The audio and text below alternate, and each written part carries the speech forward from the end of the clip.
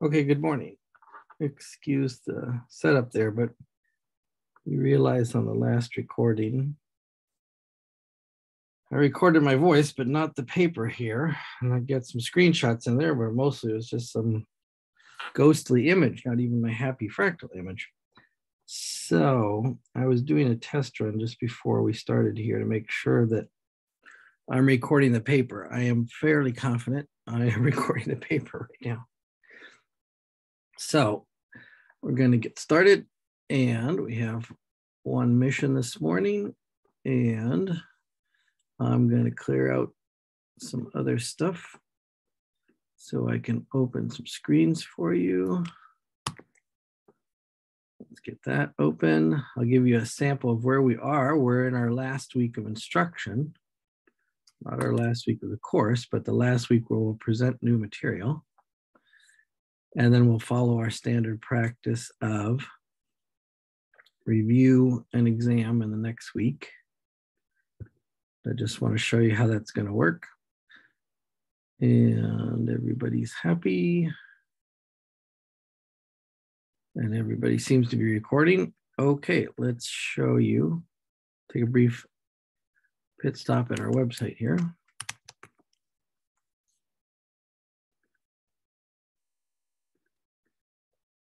We're in week 15. We just have a couple things left to discuss. So this week we're looking at the extensions of Green's theorem to space, to three-dimensional space. Remember, Green's theorem had two forms, two sides of the coin. It was the flow form and the flux form. And when we extend the flow form to space, we're going to learn Stokes' theorem. And when we extend the flux form to space, we're going to learn the divergence theorem. The book calls it the divergence theorem.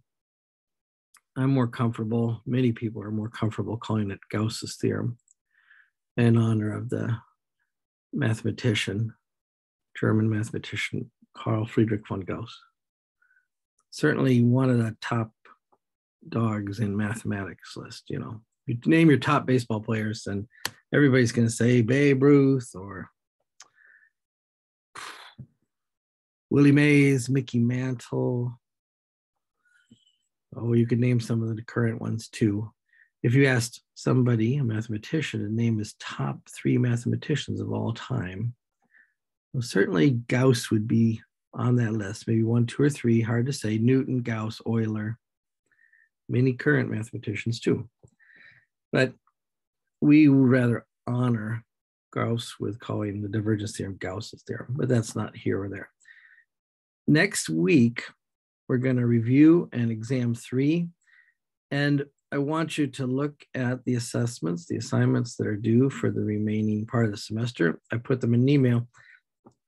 Notice the exam will be Saturday to Saturday. So it'll be released this Saturday by 11:59 p.m. This Saturday is December 11, and you'll have 7 days to work on it. You will be currently working on a homework. So you got your Thursday, December 9 homework. I'll turn that around very quickly. I'm preparing to turn things around quickly here at the end of the semester. And then you have homework due on Tuesday, December 14, 2 problems. I'll also turn that around quickly. But you might consider working ahead to the extent you can on the December 14 homework. So you hand in the homework from 6-7 on December 9. If you handed in the homework from 6-8 shortly thereafter, or at least plan to have most of it done, then you'd have your full attention you can spend on the exam. We're going to look at these 2 handouts today, Gauss's theorem and Stokes' theorem. And they are very much like the 2 handouts for Green's theorem curl form and Green's theorem divergence form. So I'm just going to bring up local images of these so that I don't have to depend on the browser. Gauss's theorem and Stokes' theorem. We're going to focus on Stokes' theorem today, not Gauss's theorem, but the 2 go hand in hand. So let me get up my Stokes theorem handout, and then I'll share that with you at the appropriate time. Other than that, it's just business as usual. So we'll get started in just a second. And I'm going to go back to my paper.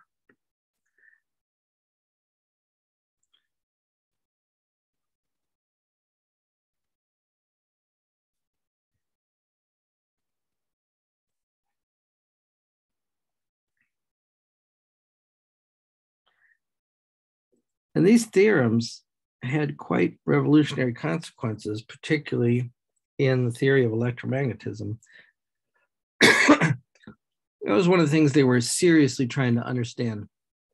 Electricity and magnetism, they kind of understood that they were related, this produced this produced that, but they didn't understand exactly how they were related.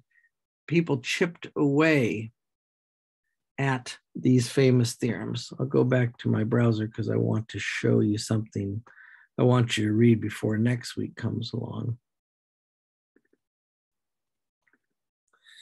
And you've heard of the famous theorems. Let's go to week 16, called Maxwell's equations. You may have read about them or studied them in a physics class. Maxwell's equations are the equations that unite the theories of electricity and magnetism. And they're not called Maxwell's equations because he came up with any of them. Gauss's law of electricity, Gauss's law of magnetism, Faraday's law of induction, Ampere's law.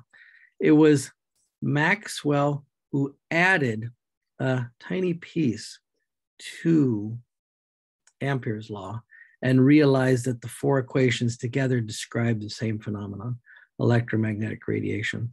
So this part that begins mu naught epsilon naught ddt of the double integral of E dot ds. Now I wrote these four formulas in a physics fashion, but really they come straight from Gauss's law and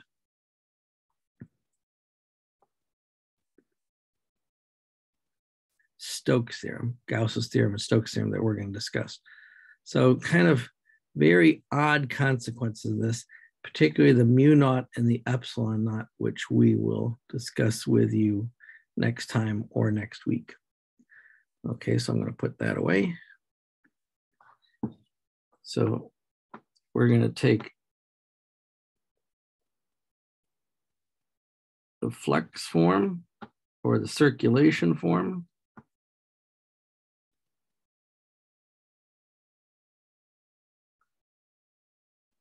Of Green's theorem and extend it to what people call Stokes theorem.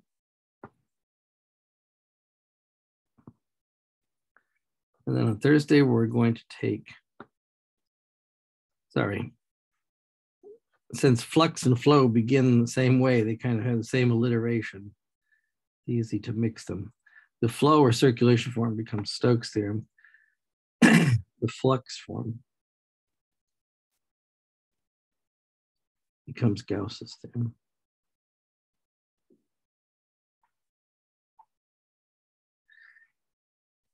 So I only want to make this note over here for everybody who views this later.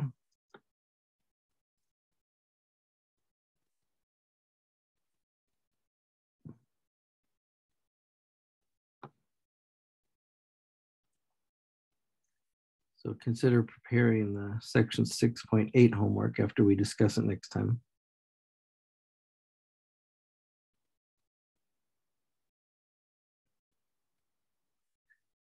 As early as possible, so you can concentrate.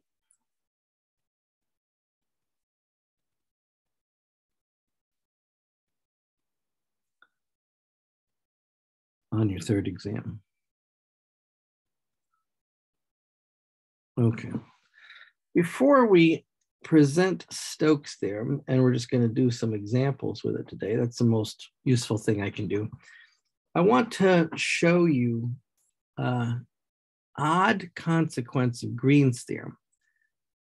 this circulation form, because this will warm you up for what we're going to do in Stokes' theorem.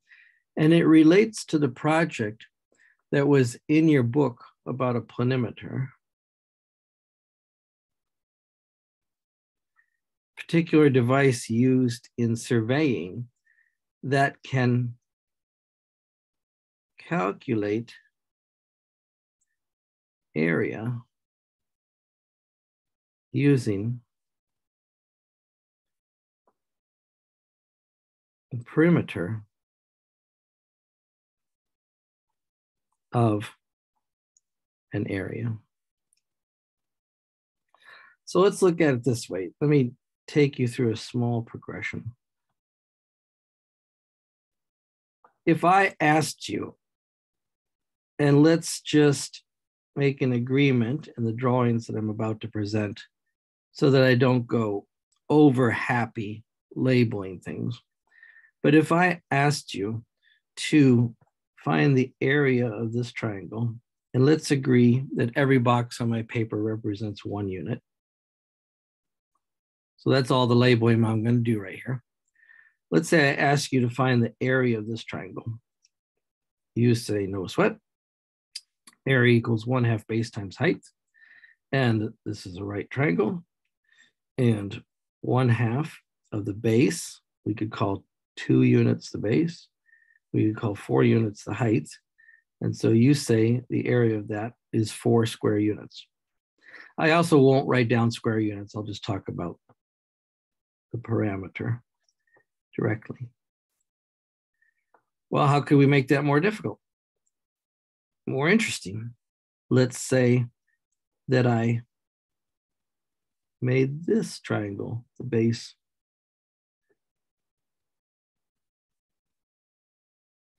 What's the area of this triangle? I can draw a straight line. Again, every box will represent 1 unit in both the X and Y direction. Well, this is not a right triangle anymore, so I don't have the same visual benefit of this one, but the concept is still the same. Area is 1/2 base times height.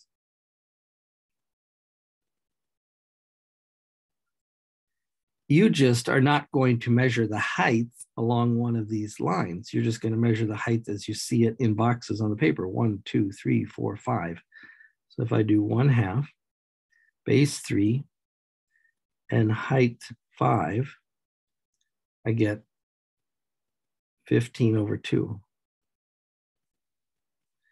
You have to excuse me, you see my camera shaking slightly. It's because I've got it mounted on a different stand, and that stand seems to be shaking with the desk a little bit. Let me see if I can tighten that up a bit. I don't know if that makes it better. If it becomes really distracting, I'll go back to my former stand. Let me try to rotate this a little bit. But I did get, I apologize. See, there's the problem right there. Easy to knock this thing, but I did get a little bit closer to the paper. So I have to raise this.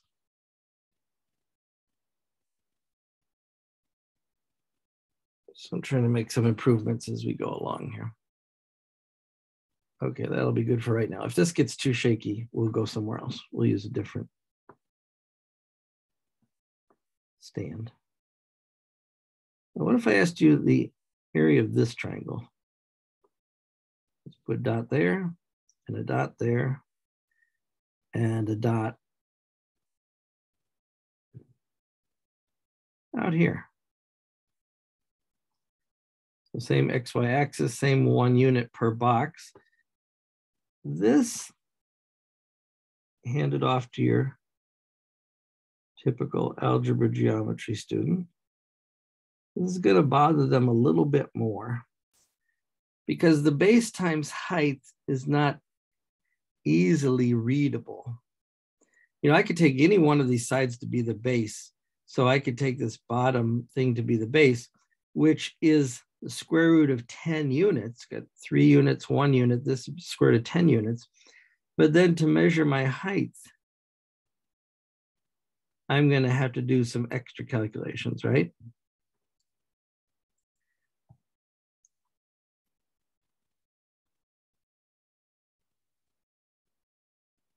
So area equals 1/2 base times height. It's not so convenient anymore.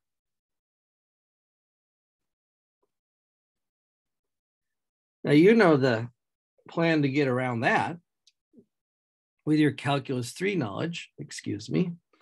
You put up a vector and a vector. If you know the names of the points, you put up this vector. And this vector is called what? 3, 1. 0 in the z direction. This vector is called over 4 and up 1, 2, 3, 4, 5.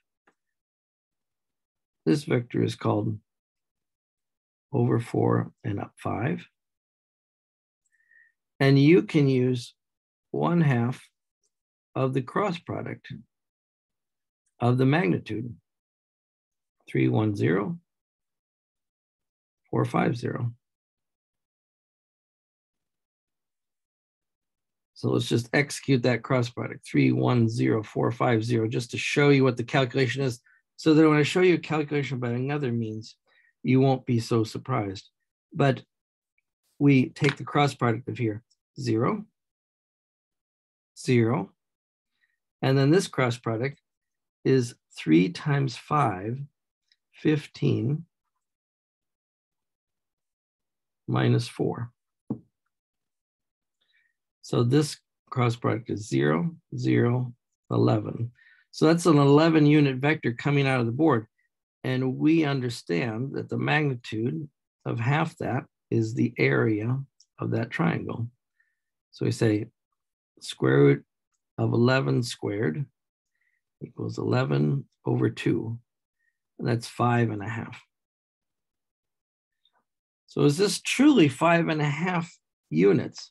We could try to count the boxes, couldn't we? We could try to get creative and say, let's enclose this triangle in a giant box.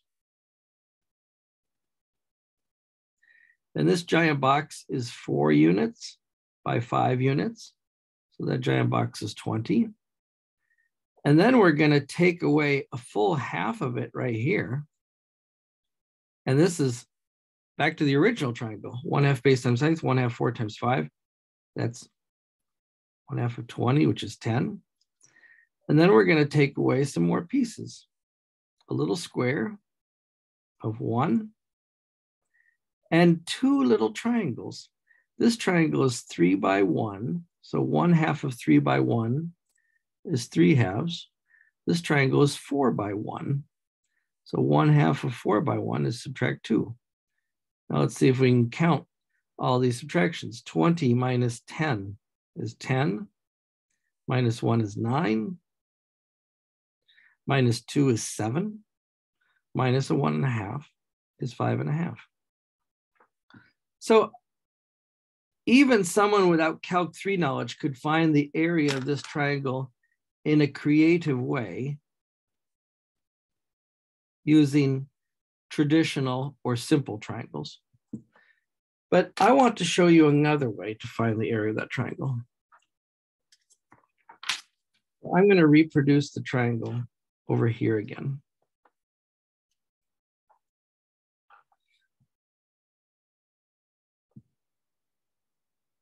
And we were using this point here. Remember, all boxes are worth 1 unit long. And then I went over 3 and up 1. And then I went over 1 and up 4. And let me name these points. 2, 1, 5, 2, and 6, 6. And now let me do a curious thing with these points.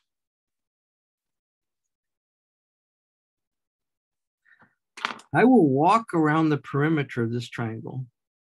I will go from 2, 1 to 5, 2. Then I will go from 5, 2 to 6, 6. Then I will go from 6, 6 back to 2, 1. And I will do this kind of cute calculation. Let's try it out. 2, 1, 5, 2, 6, 6, and back to 2, 1. So I'm going to walk all the way around the triangle. Start, first step, second step, third step, back to where I began. And now let me do something that kind of tries to automate this cross product. Let's multiply down 4, down 30, down 6. Then let's multiply up 5, up 12, up 12. And let's take the sum of these red numbers, which is 40, minus the sum of the blue numbers, which is 29. And let's do 40 minus 29 divided by 2. What do you get? 11 divided by 2 is also 5.5. So this curious method of walking around the triangle didn't refer to vectors, didn't refer to bounding boxes. Now the truth is I am referring to vectors in this kind of determinant-like motion I'm taking. But now I pose the question, could we simply find the area by walking around the perimeter? And then I remember Green's theorem, which goes like this. The counterclockwise circulation of a field about a curve C is equal to the curl partial Q partial X minus partial P partial Y over the region enclosed with respect to area. So what if partial Q partial X minus partial P partial Y was 1? Then this right-hand side would be the area of A. And I will write this out in larger detail in a second. If the curl of F is 1, this is curl in the two-dimensional space, so it's a scalar. And then this circulation integral will equal the area of A. So it's theoretically possible from Green's theorem that adding up the contribution of the proper field to the curve that bounds this region could do what? Give you the area of this region. Now, what I'm saying is this little cross product, this little determinant action I'm doing right here, let's see, the camera is bouncing a bit, is executing the proper field. And so this examination of what is the proper field to do this area calculation, this is in the exercises of the section that did Green's theorem. And it is the basis of what people call a planimeter. As you walk, it's a little rolling wheel, and you just, like you're measuring distance with a rolling wheel. You've seen people do that.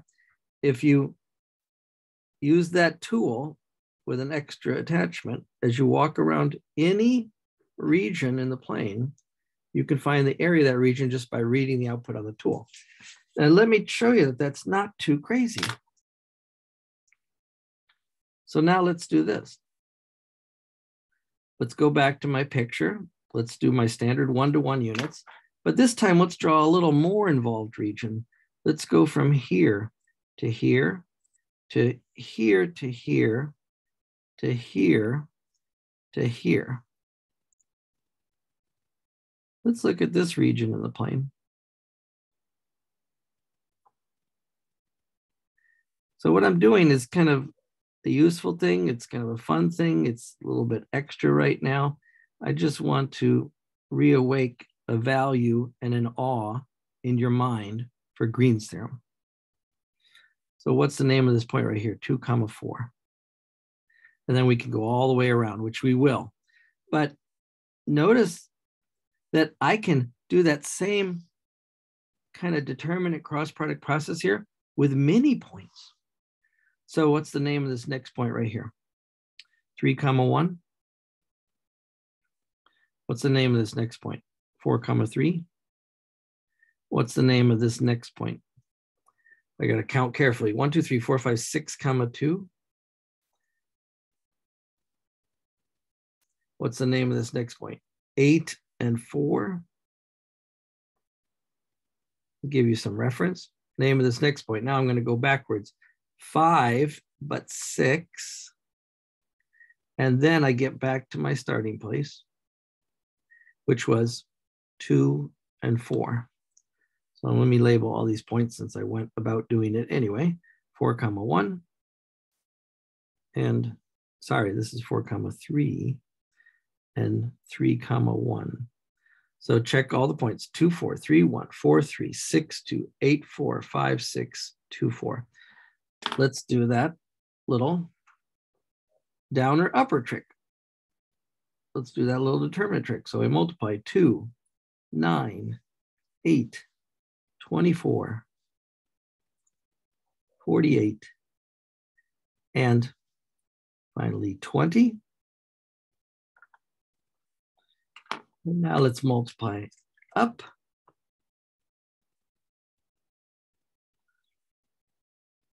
And I don't have a lot of room to display things, so I'm just going to say 12, 20, 16, 18, 4, and 12. And now let's do the black minus the green. Now, to do black minus green, maybe I can get some canceling out going on, right? So I notice that 24 is the same as 4 plus 20. I notice that 8 plus 20 is the same as 12 plus 16. So that cancels out 28, 28. So what else do I got going on? Do I got any other happy canceling going on?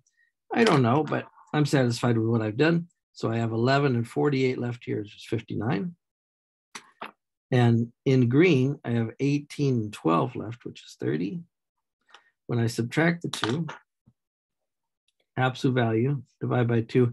Absolute value is going to be necessary depending on how I walk around this. If I walk around this in a counterclockwise direction, this number should be positive, but I could walk around it in the other direction as well.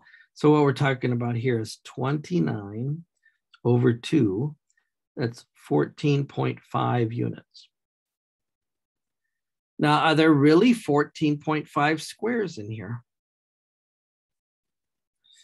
I want you to go and do the rectangle copying and see if you agree.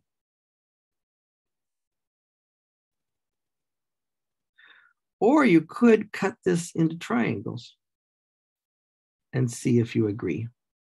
Now this triangle is 3 by 2. This triangle is 3 by 2. Half 3 by 2 is 3. Half 3 by 2 is 3. So already I've got 6 units right there. And then we got this triangle, which is half 2 by 2. So there's 2 units. And then let's see what other we got. Triangles, right? We don't have some convenient triangles going on right here. What am I going to have to do to make? I wanted to make happy triangles right here. I thought I could make a happy triangle right here. 1/2 2 by 1 is 1. And then I could take square units out of these things here. Let's do this. Here's another 1/2 2 by 1, which is 1. And then I have a block, which is 3 by 1 right here. And then I have a 3 by 1, 1/2 3 by 1 is 3 over 2. Let's add these all up. So this is 10, and this is 4.5. 3 plus 1/2 is 14.5. Now, the thing is, if I give you a polygonal region now, decomposing like this, well, okay, it's accessible, it can be done, but it takes a little kind of creative puzzle piecing. But if you do this up-down trick, think about this. You could do this on any polygonal region.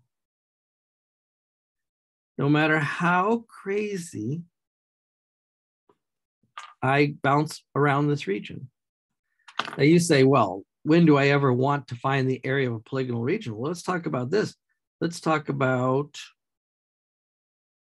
an oil spill, or let's talk about a pool in someone's backyard. And for the sake of convenience, again, I'm going to go 1 and 1 units here, but how could I make a decent approximation of the area of this region R? Well, now you know what I'm about to do. I will put dots around the outside of the region R at reasonable places. It doesn't have to be even a lot of dots. It could just be dots as I walk around the region at fair places. And you know that I won't get the exact area of this region. But if I play that little polygonal game, I will get what? A fair estimate of the area of this region.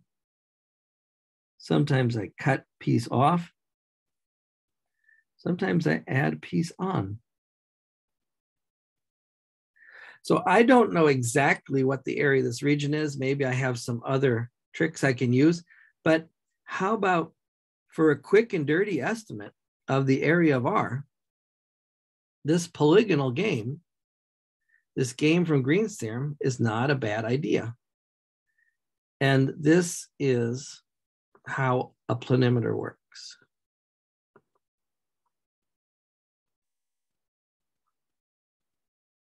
So if you have a chance, you could read through that project at the end of this chapter, if you have some spare time otherwise.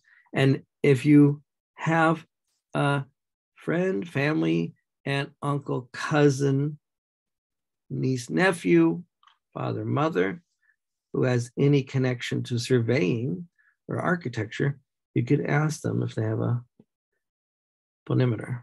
I'm not even super confident I'm pronouncing that correctly. I've seen these, but I've never used one. Okay, so this is a cool consequence.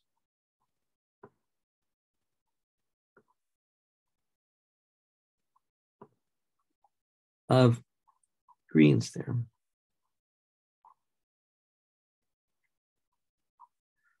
Okay, let's go for another cool consequence. Let's extend. And we'll have a discussion, then we'll do some examples. Let's extend Green's theorem to space.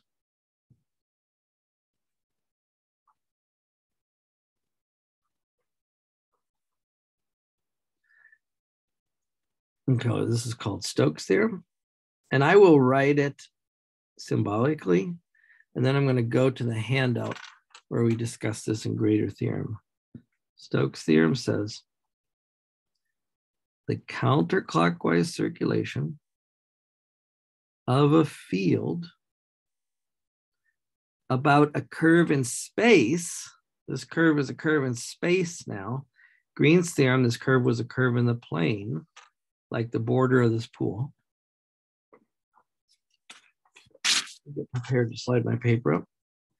Is equal to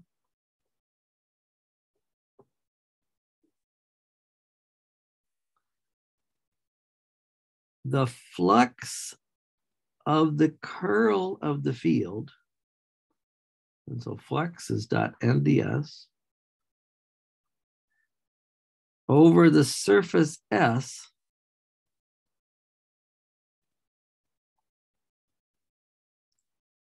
bordered by C.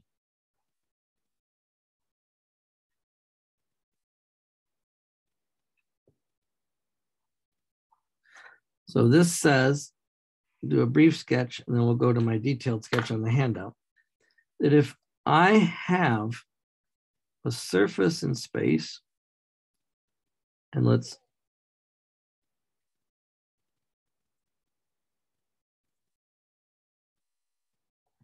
just describe that surface as a bubble like I ordinarily do, And then around the boundary or the edge of that surface.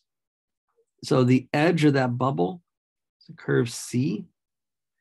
And if I traverse this in the counterclockwise direction with respect to the normal from S, so let's say S is a normal from S. Now, remember, surface can have a normal in or a normal out. So let's pick the orientation of the normal this way. And then we put our thumb in the direction of the normal and we curl our fingers and we follow this lip in that direction. And this is the front of that edge of the surface, and this is the back. So the circulation around the edge of that bubble is equal to the flux.nds of the curl del cross F of the field over the whole surface. Again, like Green's theorem, this can be used in two ways. If you want to calculate a circulation integral that's kind of messy, you can use the flux of the curl, which looks a little more threatening, but in some cases it might be reduced to a simple integral. Or if you want to know the flux of a curl through a surface, you can just measure the circulation on the boundary. Okay, let's go to our handout. Let me get some papers out of the way, and I'm going to share with you my Stokes theorem handout. And I want to make this as large as possible in the recording. Let's see what we got right here. So let's read this first in English. The counterclockwise circulation of a field around the boundary C of a surface sigma, that's a lowercase Greek letter sigma, oriented by a normal n is equal to the flux of the curl through the surface sigma. Now here I am using sigma, lowercase sigma, instead of S for the surface. I'm using ds for a surface element, d capital S for a surface element. I'm using d little s for a length element. I'm using lowercase n for a normal vector. So you have to excuse me, and I've warned you that you need to be flexible. I wrote this as was written in another book I was using at the time, and I wasn't going to rewrite it. But all these elements you're used to. Let's talk about sigma, the surface, which is parameterized by a function r of u and v. And then let's talk about the normal vector to that surface sigma, partial r partial u cross partial r partial v divided by the mag of the cross product. And the ds is the mag of the cross product, dA. So these are the elements you've constructed several times. I could call a little patch of that surface d sigma or ds. I think in this drawing, I wanted to emphasize d sigma as a little patch of sigma, but I should have labeled that with a ds. Okay, we'll adjust. But now I want you to take that d sigma, that little patch, and enlarge it. And we've already done this. We already know that that parallelogram that sits on top of that patch from partial r partial u cross partial r partial v, that area, that parallelogram is equal to the length of the unaltered normal, the numerator of this normal.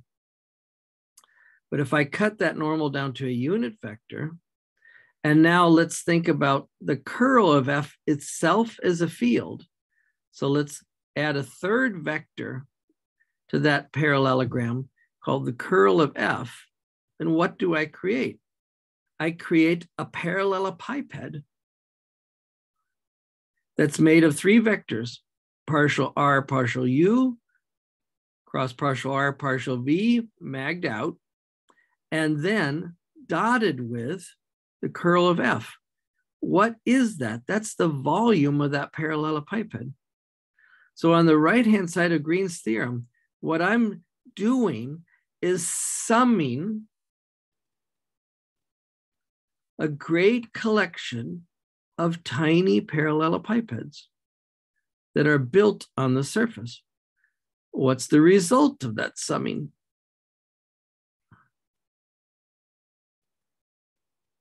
So if we transfer the technique from the Curl-Forna-Green's theorem on this region to this plane,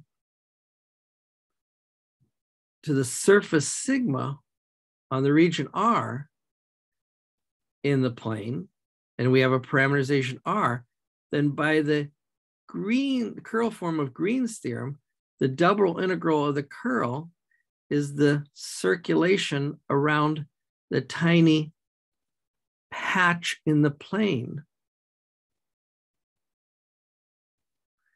But if we visualize now the curl of F dot N as the volume of this parallelepiped, this rectangular solid, then summing up those volumes is going to get us the same result as doing the little circulation on each patch and summing up the circulations. And as we did in the plane case, each patch has a circulation which is added to the circulation around the adjoining patch. And all the circulations around shared edges, that portion of circulation cancels out. And the only portion of circulation that's relevant, that's left not canceled out, is the circulation around the boundary of S. This is in 3 dimensions, and it's a little bit harder to visualize, but if you read this instruction and think about how you did this with Green's theorem in the plane, then you understand that this,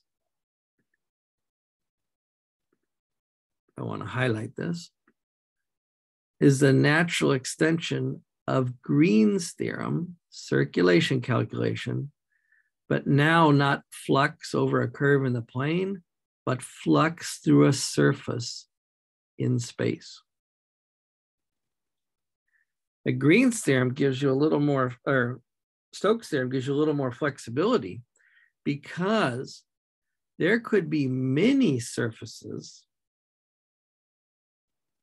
that share the same boundary C.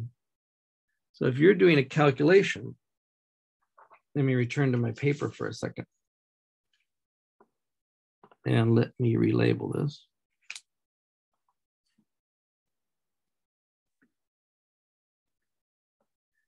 Let's say you're in space and you're trying to do a calculation, and you're trying to do a calculation about the circle in the plane of radius 2 centered at the origin.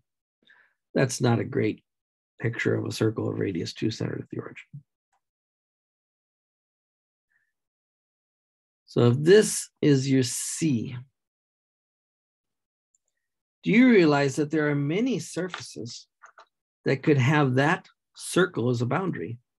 You could pick the simplest possible surface, a solid disk. You could pick a surface like the upper hemisphere.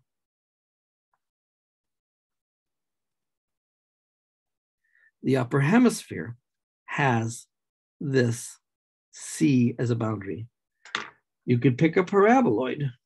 I got to move to another color right now.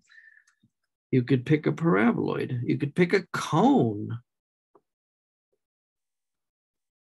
So here's a paraboloid with that surface. Here's a cone whose surface is bounded by C. So you have, in general, many options for the surface.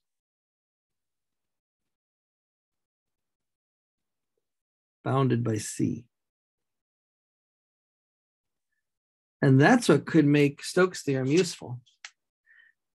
See, you say, here's my circulation integral, one-dimensional integral. Here's my flux of the curl. That's got to be a mess. I've got to invent a surface. Then I've got to take the curl of the field, then I've got to create the flux of the curl through that surface. But if you have a wide variety of surfaces you can choose from, maybe a smart choice of the surface would make this integral very simple.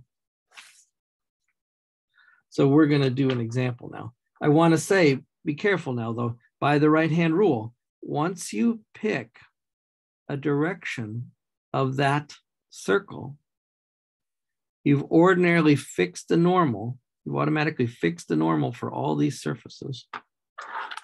Because by the right-hand rule, as I curl my fingers, and my camera is a little bit too low, as I curl my fingers around that circle in that direction, my right-hand thumb points up, away from the origin. On the disc, on the hemisphere, on the paraboloid, on the cone, you have to choose the N to match the orientation of C. This is your responsibility.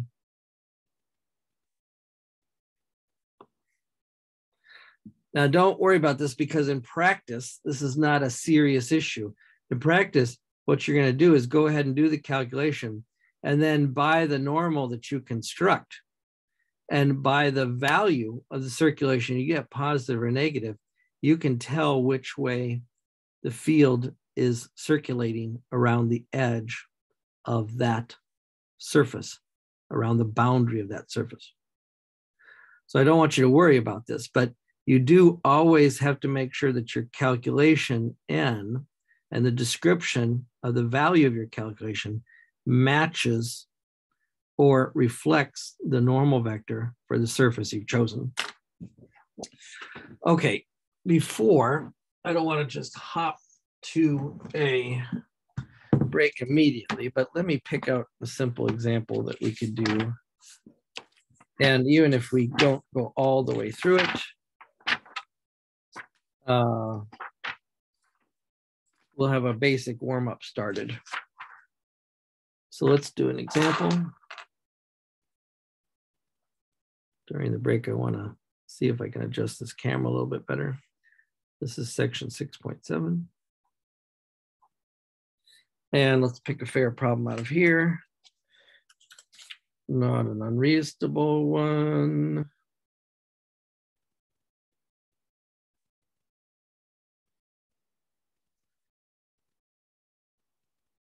I like this. I like 353. I like 331. Let's look at 331, and then we'll look at 353. 331 has some similarities to a problem you're doing, but it's not exactly the same. So this might be useful. So 331, and then we're going to go back to 353, but that's after the break. 331 says calculate both sides of Stokes' theorem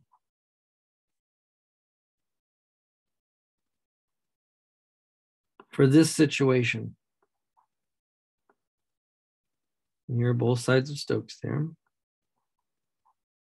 Simple closed curve C, orientable surface S. Orientable surface means it has a consistent notion of what normal is. There are non-orientable surfaces, by the way. I'll give you an example.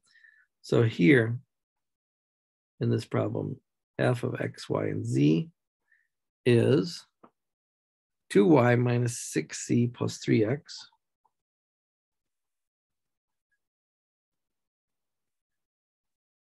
Three components right there. And S is the portion of the paraboloid above the XY plane. S is Z equals 4 minus x squared minus y squared, and Z is greater than or equal to 0. So we're setting up really this picture that I've done here, but we're mounting a paraboloid, an elliptic paraboloid, upside down on top of the circle of radius 2.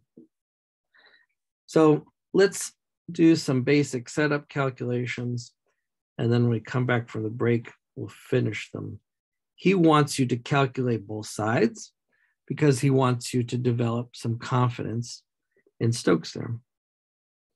So here we'll, not perfect example, but here we'll consider this to be a circle of radius 2 in the xy plane. And then let's talk about 1, 2, 3, 4. Let's talk about a paraboloid of height 4. Sitting on top of this circle.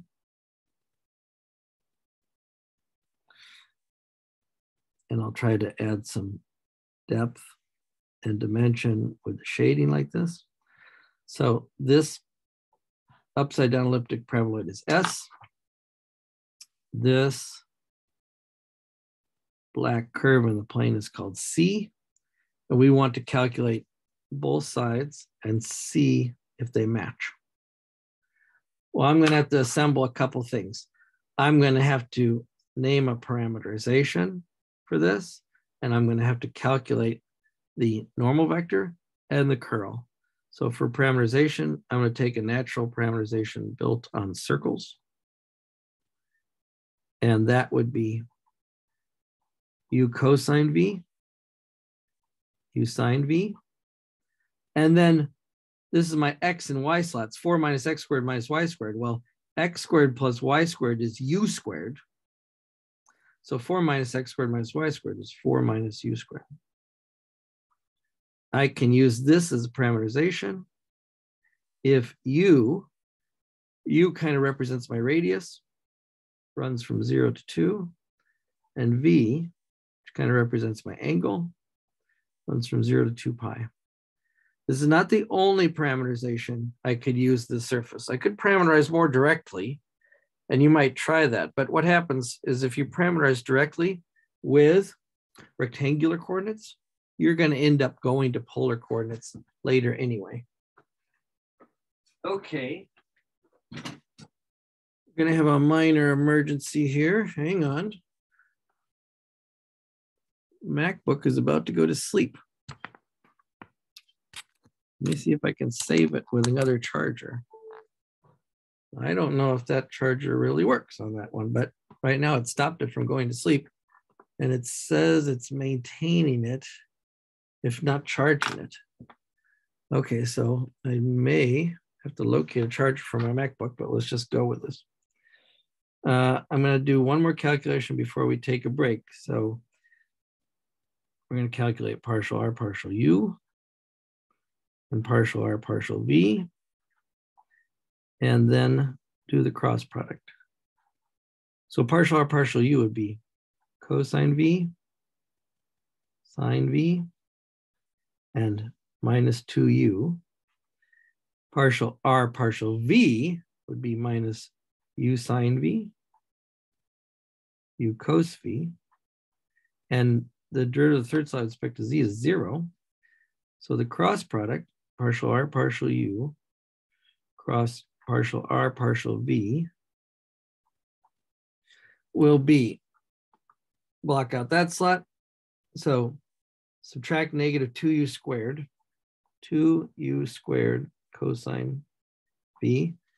And here, this minus this, but take the opposite of that. So that is naturally, when I come down here, positive. Negative when I do the determinant, take the opposite of that. Do whatever cross product voodoo you do so well. But it's positive 2u squared sine v. And I cross this out. You get u cos squared plus u sine squared with a minus sign, subtract the minus sign.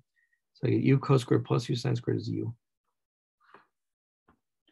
Now notice, by the way, because u is a number between 0 and 2, that my z component is always positive. So that means I have constructed naturally a outward poking normal to this surface.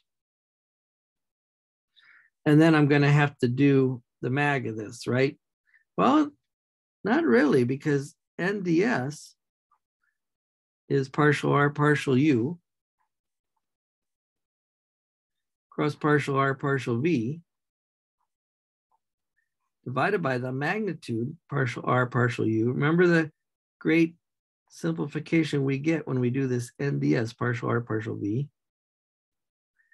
That's the N. The DS is mag partial R partial U cross partial R partial V times dA. So here I get these magnitudes to cancel. Remember, I don't have to calculate this magnitude. I do need to know the curl of F right here, though. So this will be the last thing we calculate before we do a break.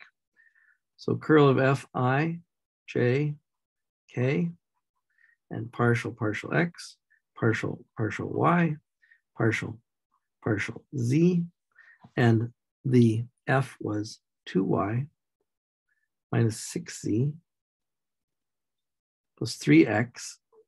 I hope this doesn't collapse into something too silly, but let's try this out. So the first slot is going to be 0 minus -6. Second slot is 3 minus 0, but I have to take the opposite. It's -3. And the third slot is 0 subtract 2. So if I'm reading that correctly, you can check on it during the break. It's a -2.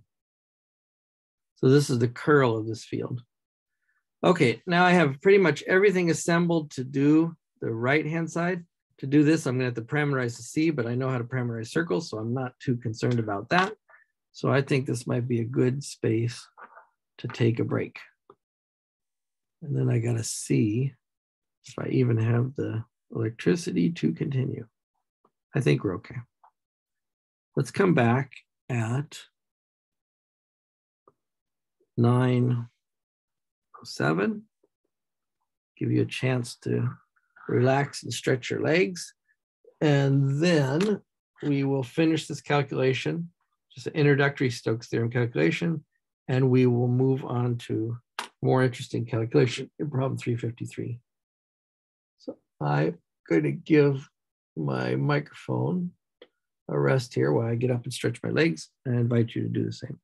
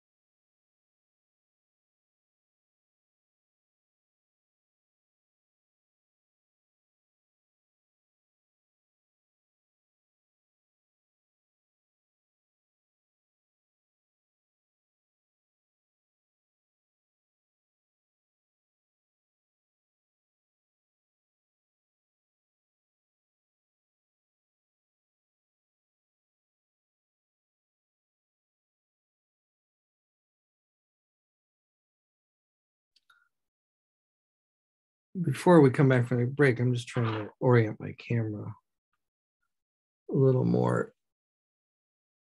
intelligently, so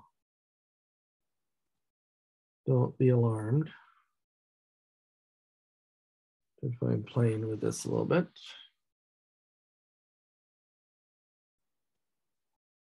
During the pandemic, there must have been a new industry in iPhone stands, grabbers, phone holders, and arms, and things like that. So there's some kind of little folding arm I picked up at Walmart the other day for $5. I thought, well, there's not a great risk in that.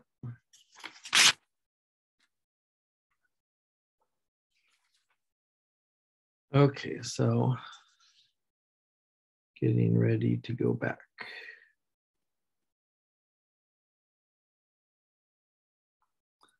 Okay, back to work. So what we have here, I'm not altering this problem out of the book at all. I want to calculate both sides of Stokes' theorem for a given field and a given surface, which is an upside down elliptic paraboloid, and the curve that forms the boundary of that cup is a circle of radius 2 in the xy plane. So we have a parameterization of the surface. It looks like some heavy lifting right there. You could parameterize the surface with x, comma y, comma 4 minus x squared minus y squared, or uv 4 minus u squared minus uv squared.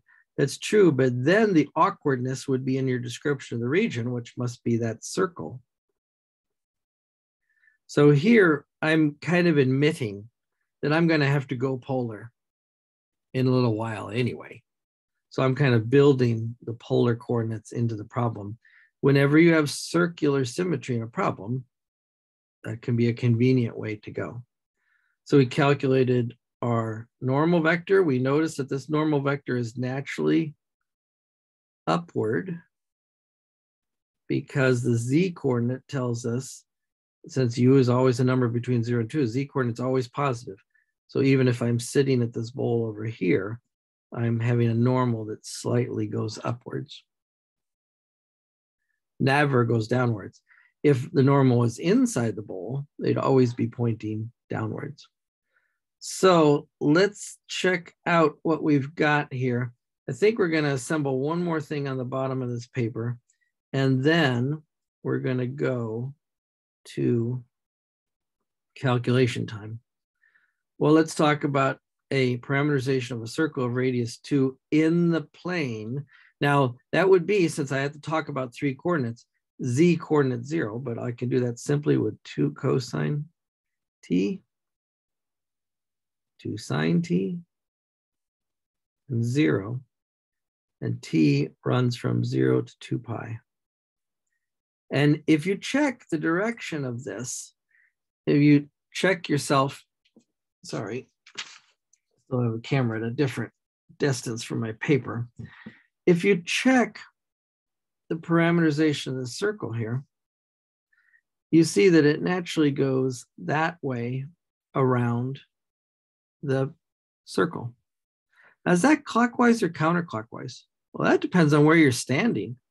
If you and I are standing above the XY plane, we perceive that as counterclockwise.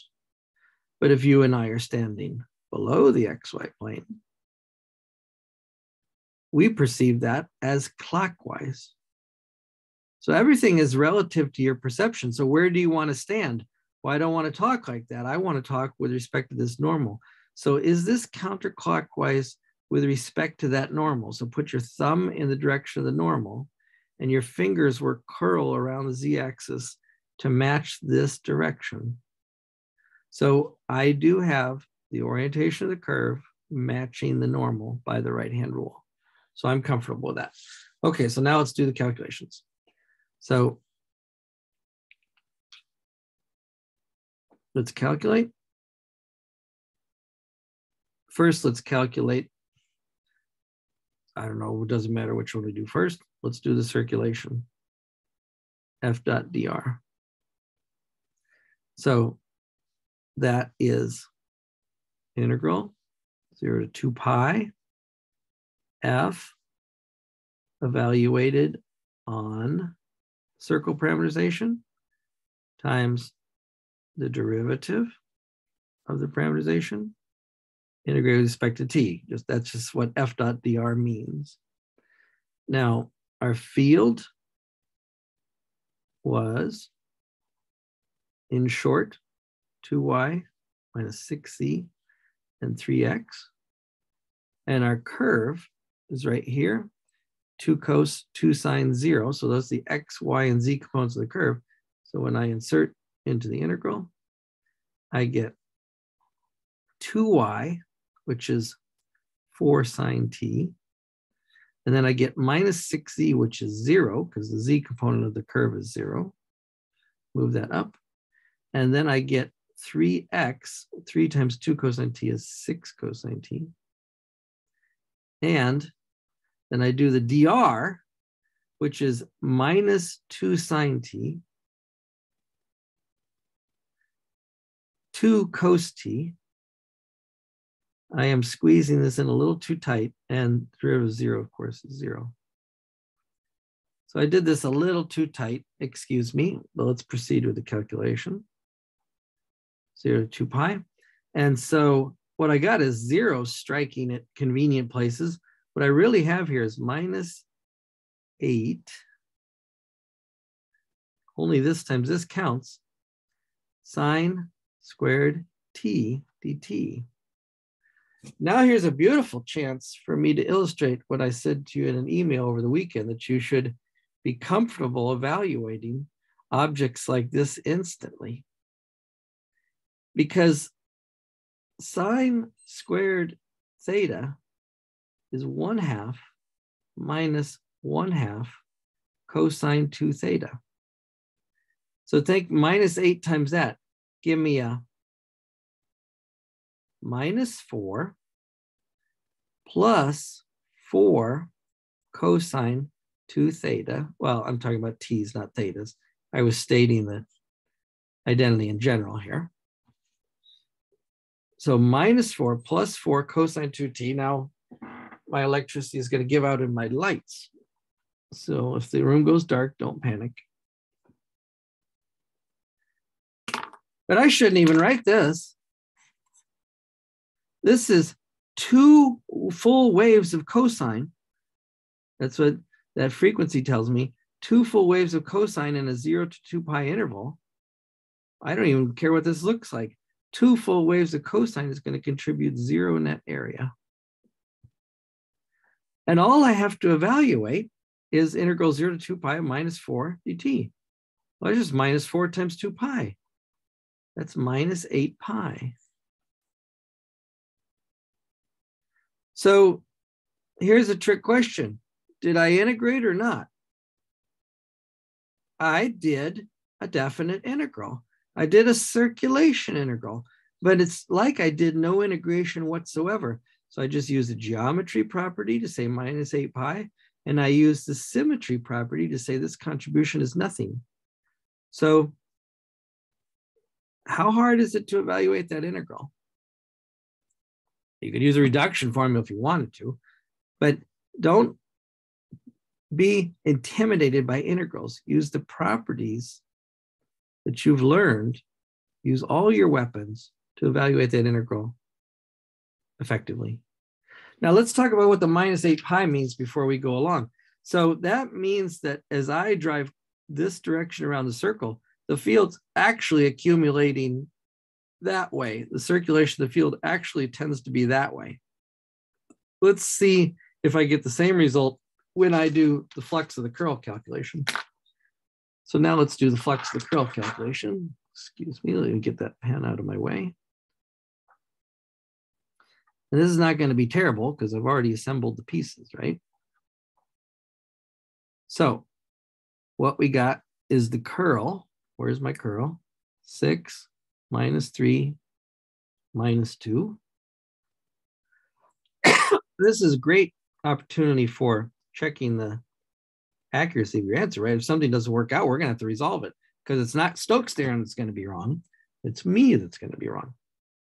So this better end up to be minus 8 pi. I know what this is going to turn out to be, right? That's what I say.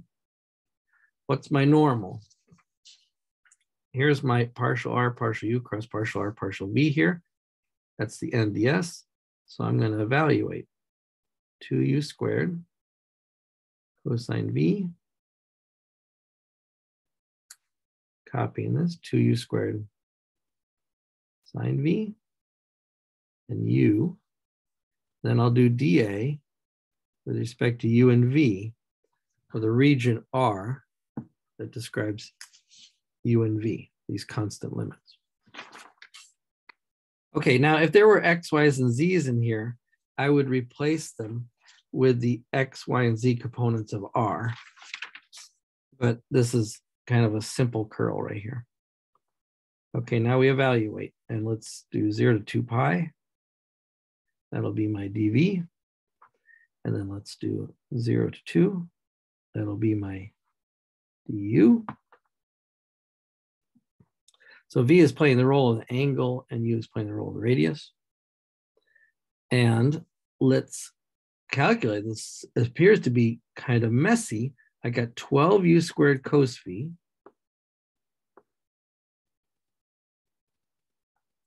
Then I got minus 6u squared sine v.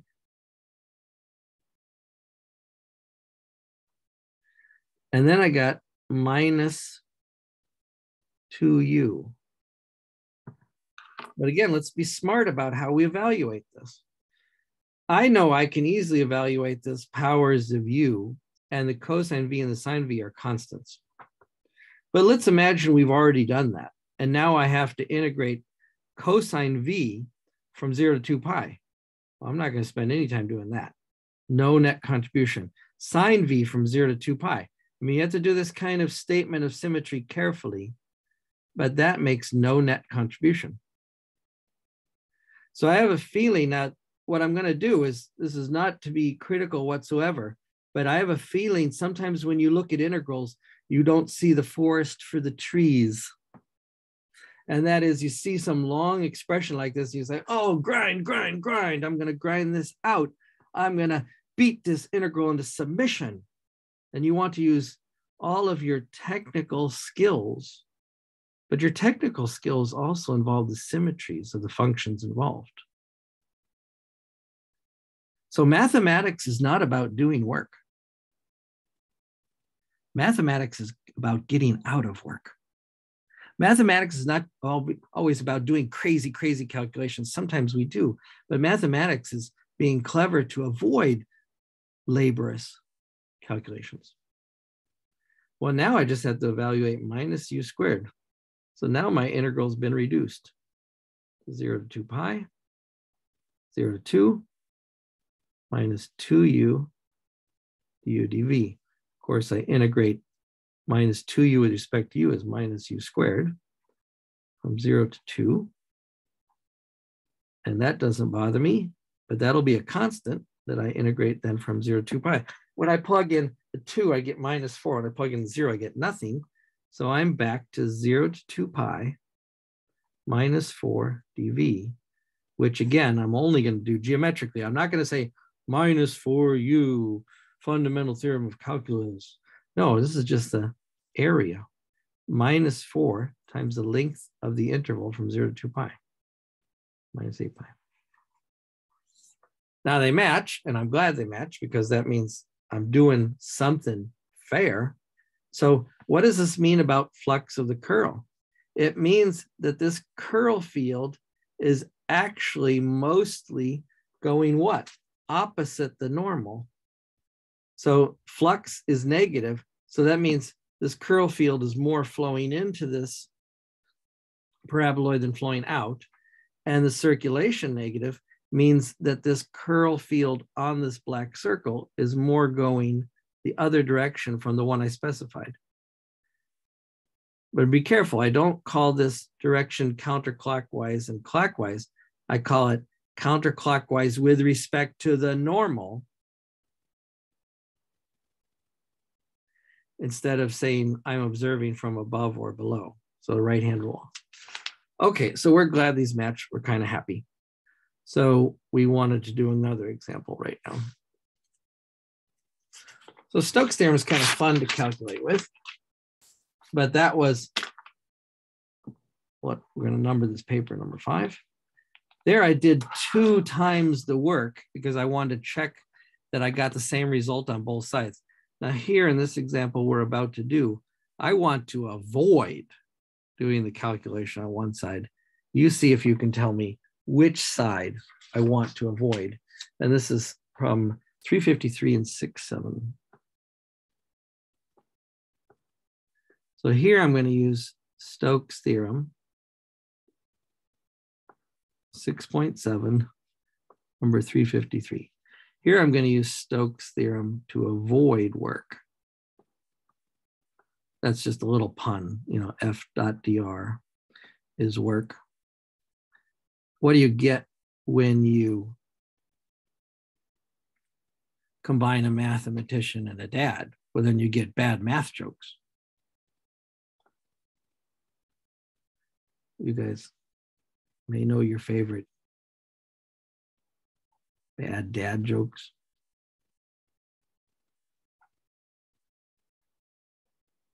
But you haven't truly suffered until maybe you're a dad who loves math, or then you have bad math dad jokes. Okay, so here's Stokes' theorem. What we want to do in this problem is evaluate this field, X, Y, Z, and it's not a threatening field again. Sometimes I have the feeling that he could use more interesting fields, but I'll be fair, a lot of physical fields are pretty straightforward. And C, last problem, we were described S, but now this time we're going to be described C. Triangle with vertices, blah, blah, blah, oriented counterclockwise when viewed from above.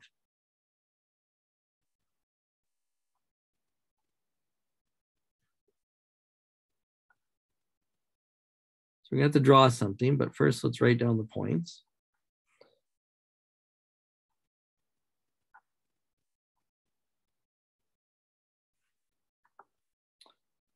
And, excuse me, 0,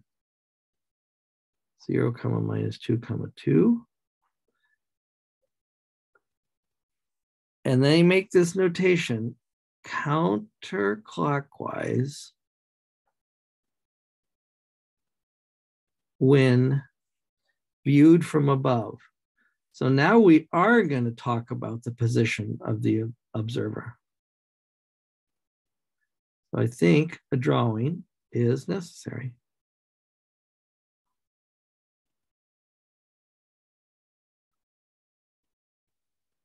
This will only be a rough sketch because it's hard to describe things in space perfectly well, but here's a point at the origin. That's easy to describe. 2, 0, 0 would be a point out here along the x-axis. That's not so bad. 0 on the x, minus 2 on the y, 2 on the z. So that'd be more like up here, above the y-axis. So now I've got a triangle like this. This is my C. And I want it to be counterclockwise when viewed from above. Now, even above is a loaded word. Well, which direction is above? But usually you find people use the word above to mean from the positive z-axis. I would rather they have said counterclockwise when viewed from the positive z-axis. But let's picture a little person up here looking down at this triangle. So the person is viewing it from above, and counterclockwise when viewed from above then is going to look like this.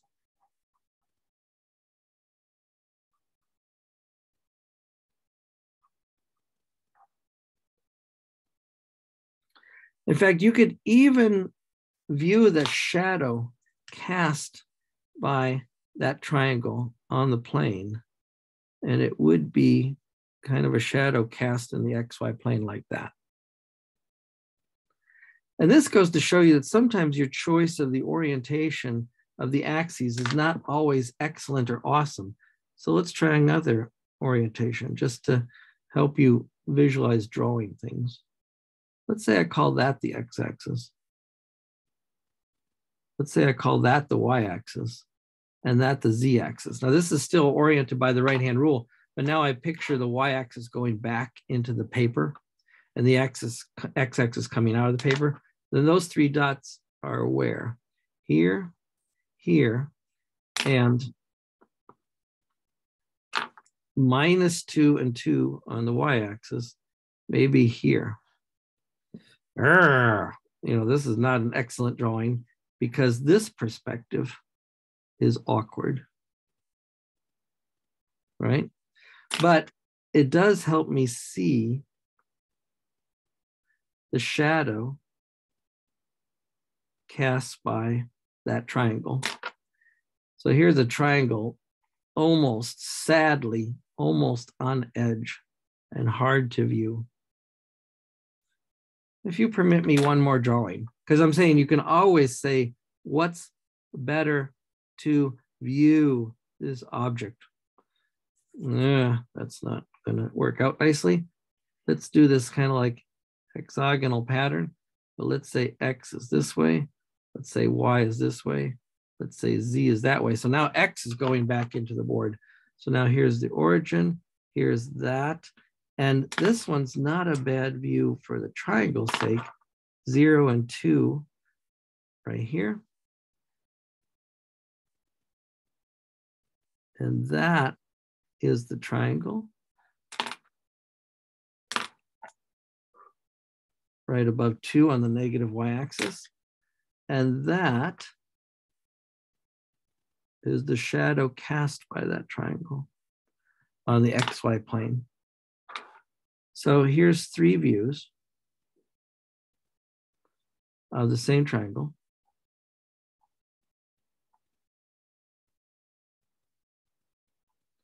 And you pick the perspective that you feel you're more comfortable with. But what's always the most important thing, that you're flexible. Of course, you could construct this triangle nicely in Mathematica, then you have what? Something you could just rotate all over the place. I am labeling these points for the benefit of you and anyone else who's going to download the notes later.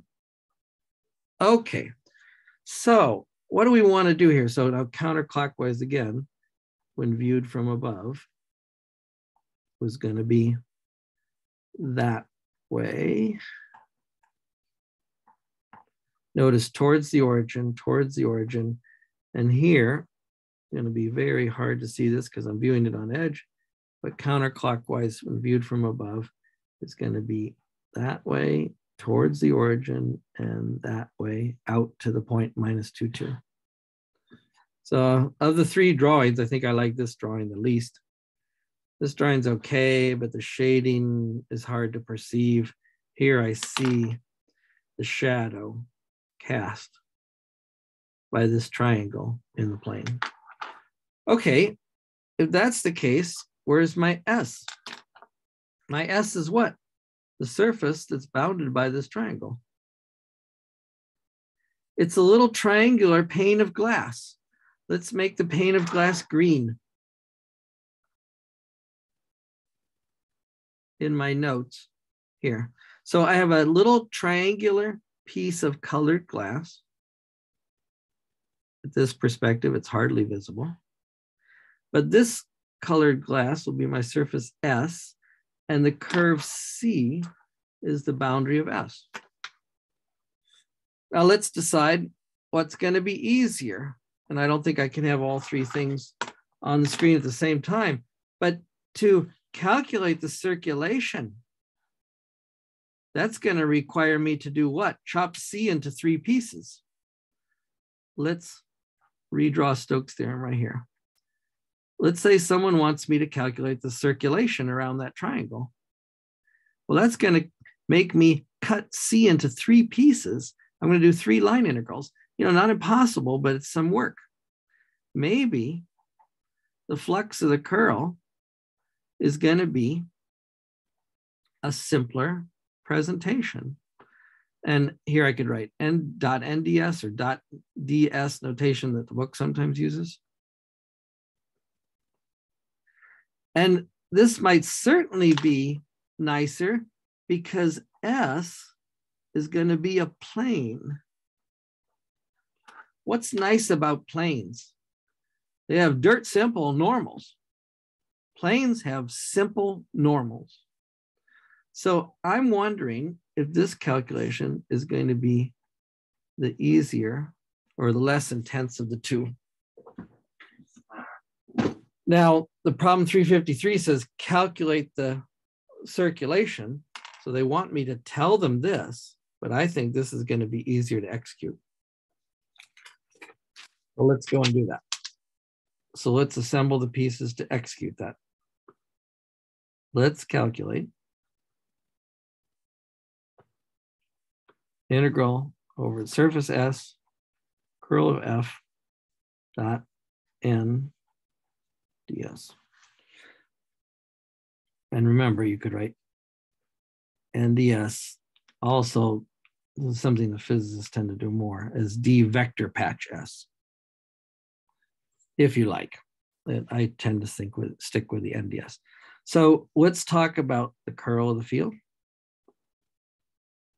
which is I, J, K, partial X, partial Y, partial Z. And the field was not too intense. What was the field? Y, Z, X. Double checking that I copied that correctly out of the book. Very good. And now let's block out here. So I get 0 minus 1. Then block out, because partial Z is 1. I'm subtracting. Now here I get a 1 minus nothing, but I have to take the opposite. There's a minus 1. And now I get third slot 0 minus 1, which is also minus 1. I'm a little bit unhappy with that normal vector. Oh, this is the curl of the field. Okay, I was thinking, am I calculating the normal of the plane? That's not the normal of the plane. No, but this is my curl of the field F. Now let's do the normal of the plane. So I could say R of U and V, and I could describe this plane, but I haven't even done an equation of the plane yet. That's kind of awkward. I need to know the equation of this plane. So what could I take for the equation of this plane? Well, I could construct a normal. I could do formula for height. But I guess I'm not going to get out of telling you the equation for this plane. So let's take the traditional, let's cross vectors to make a cross product idea. So here's a vector V1.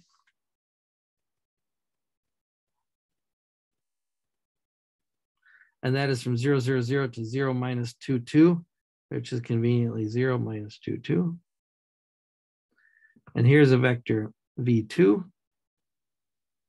I'm not trying to go along the direction of C. I'm just trying to make 2 vectors on here. 0, 0, 0 to 2, 0, 0. This vector V2 would be conveniently 2, 0, 0. And now the cross product, V1 cross V2.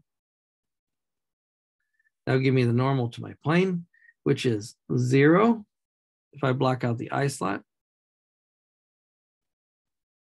4 if I block out the J slot, remember, because I'm taking the opposite of what I see. And what I see is minus 4. And then here, this is also 4. So that's the normal to my plane. Of course, 1, 1 is also the normal to my plane. So my plane equation, the green plane equation, is no x's plus 4y's plus 4z's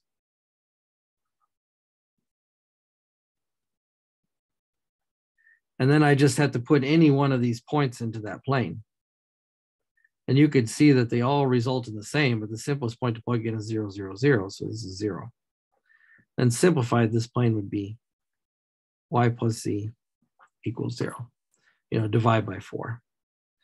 So now let's parameterize that. Let's formally parameterize that. I'm not going to learn anything new, but I want to show you that when I parameterize it, I get the same normal result that I just calculated.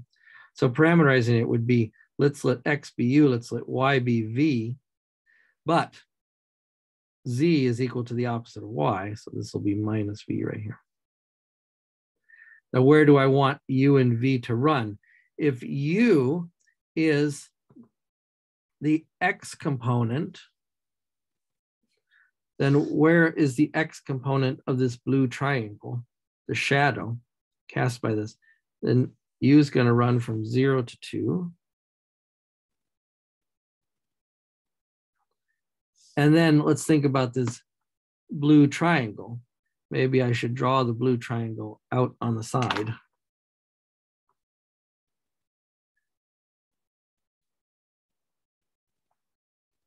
It crosses the x-axis 2. It crosses the y-axis at minus 2. So it's over here. So that blue triangle is down in here. X, y, because it's backwards on the y-axis.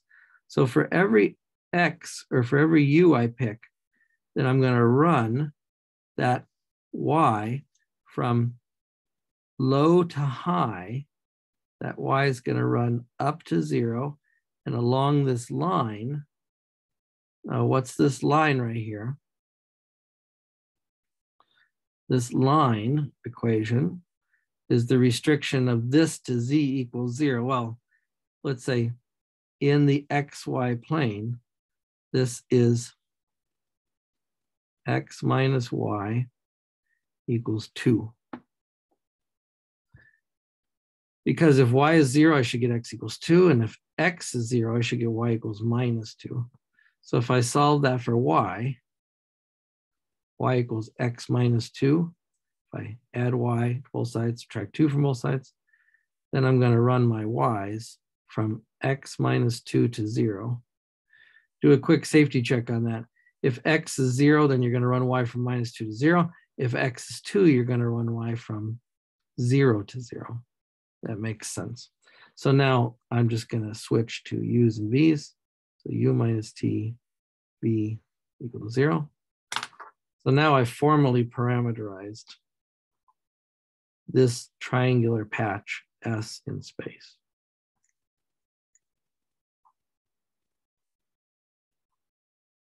Okay, good. But notice when I do the partial R, partial U, okay, with my camera position, I'm not doing excellent on keeping things under the camera, so I apologize for that. I have to get used to this different setup. Partial R, partial U is 1, 0, 0. Partial R, partial V is 0, 1, minus 1. And that cross product, partial R, partial U, cross partial R, partial V, is 0, 1, 1. Remember in the J slot, you do minus 1, minus 0, but you have to take the opposite of that to say 1. And this is the same normal that I calculated right here. If I just look at y plus z equals 0 up there. It could have been oppositely directed, but let's see what this says by the picture. So by the picture, I'm creating a normal that goes up and out. Because remember, see z coordinate positive, y coordinate positive, but z coordinate positive is sometimes easier to visualize. My normal is going out of the plane. And the way I've drawn these red arrows, that fits the counterclockwise circulation of that curve. So now I've got these things matching my observer from above. Okay, so now let's do the calculation. So my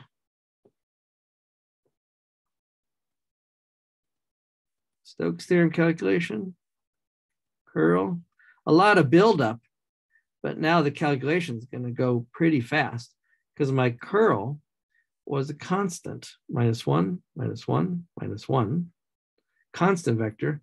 My normal, my NDS was just 0, 1, 1. dA, remember when you're doing the NDS, you're not magging out because the magnitude is canceled with a DS. So now I'm going to do this. This is dA, U and V.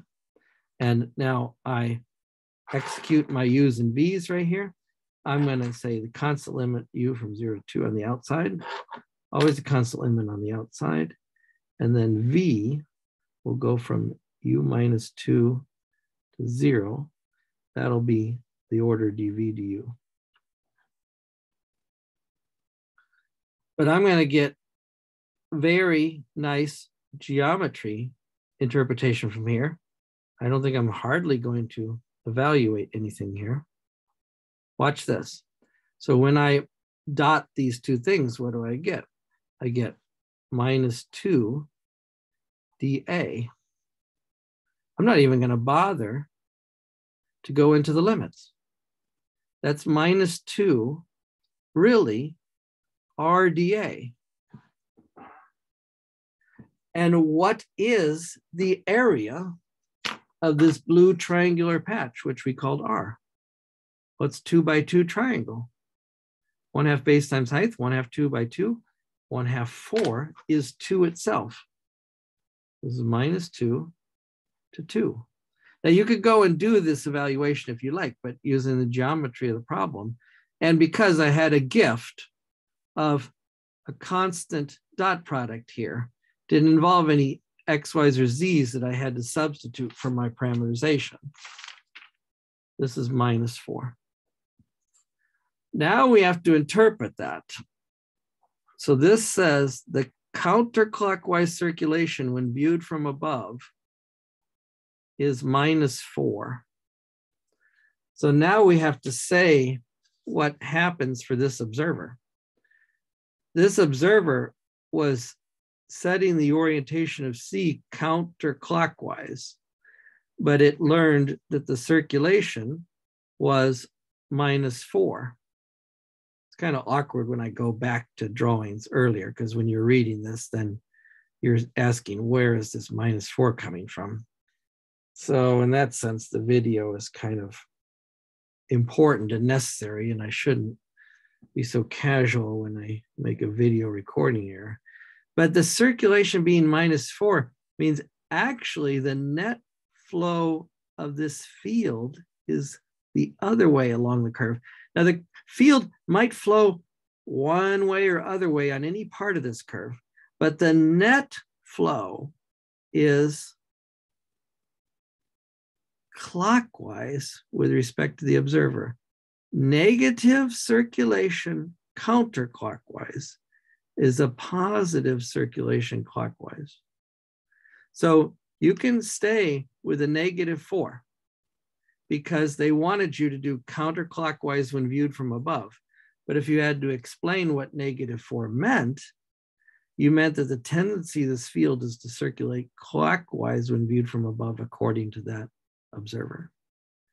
So be really careful that you orient your curve with respect to the normal and that you interpret the value you calculate with respect to that orientation you set up. So that's actually really, really important. Do I want to verify this? Excuse me, let me tear off my paper.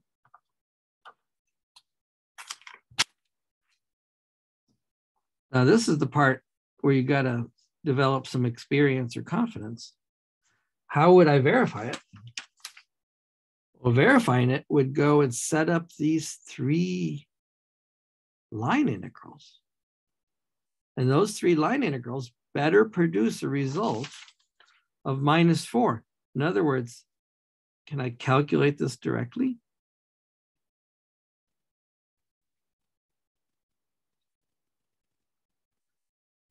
Well, the answer is yes, I can. But do I want to calculate it directly? Then I'm doing a problem. What if the C was made out of 10 lines? What if the C was made out of lines and bendy curves? You know, something that's not convenient to calculate. What if inserting the curve into the field was not convenient?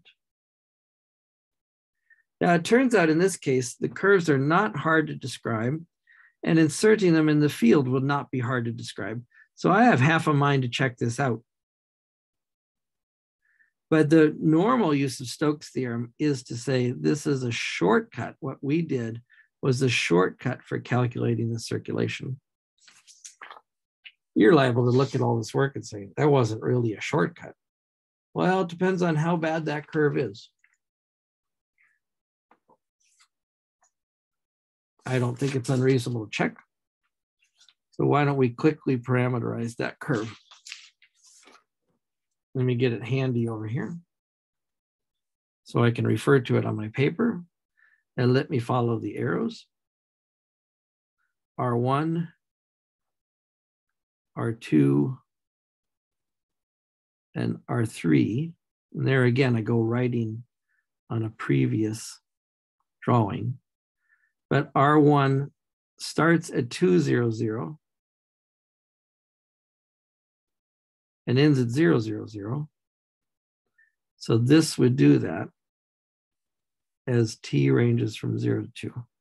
This starts at 2, 0, 0 and it ends at 0, 0, 0. Now, I constructed that just by following that axis, but you could also think of that as a line segment. R2 of T goes from 0, 0, 0 to 0, -2, 2. You can do that like this.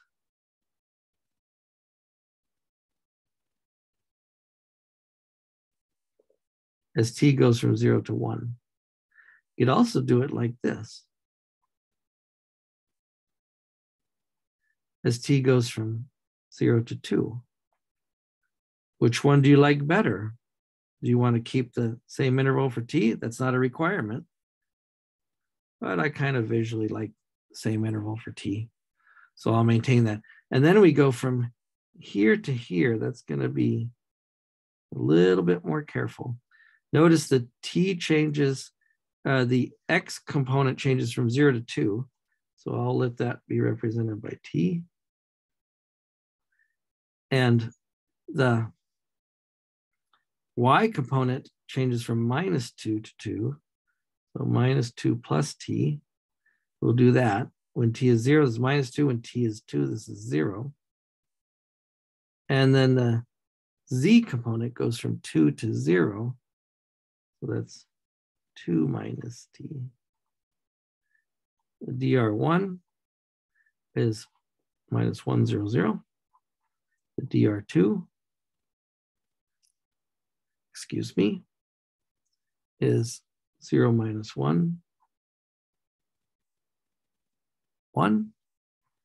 And the DR3 is 1, 1, -1. Now, let's plug the field. Let's plug each of these curves into the field. And remember, the field was relatively simple. I got to grab this field. It was y, z, x. So when I plug R1 into that field, what I get is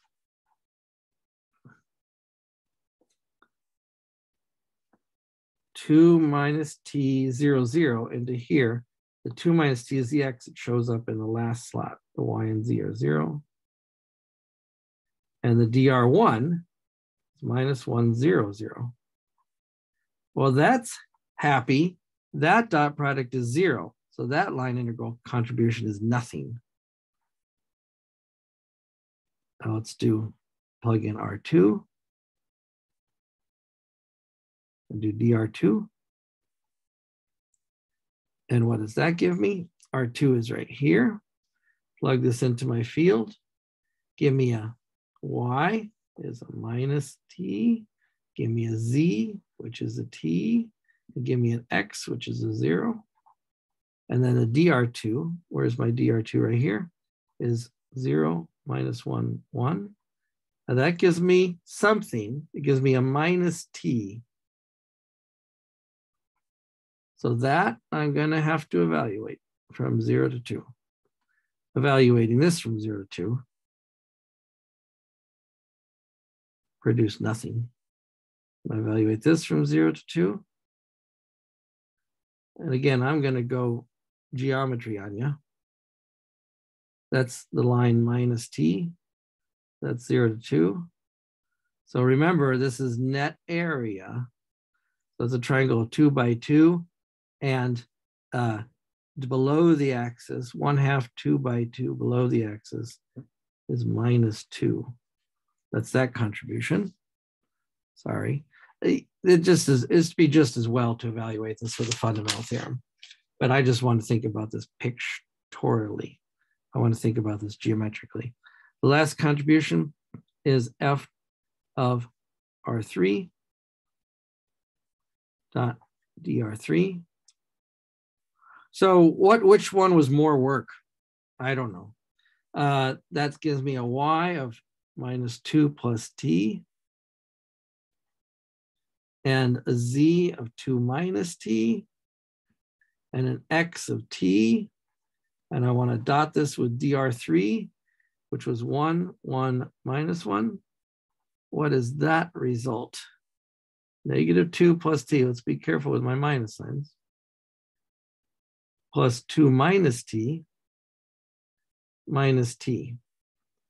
Now, how does that work out? Negative 2, 2. Do they cancel each other out? Yes, those two slots cancel each other out. Negative 2 plus 2 is 0. T minus T, 0. So I'm just going to evaluate again, 0 to 2 minus T dt, which we've already said is minus 2. So now I've got the whole counterclockwise circulation,